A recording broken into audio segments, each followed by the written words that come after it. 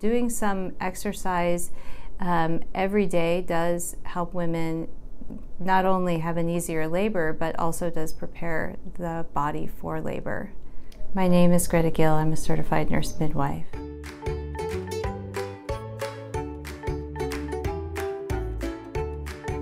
What can you do to help your body get ready for labor? I recommend that you stay active throughout pregnancy.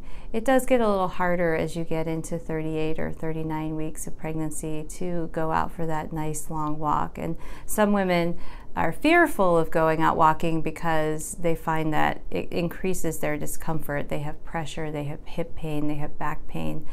But do know that when you are walking, you are going to get more practice contractions that will stimulate the uterus. You will help your hips to open, you'll help your hips to line up, you'll help your muscles and ligaments to be strong but also loose and open, and you will help your baby be able to go down into the pelvis. So doing some exercise every day does help women not only have an easier labor, but also does prepare the body for labor.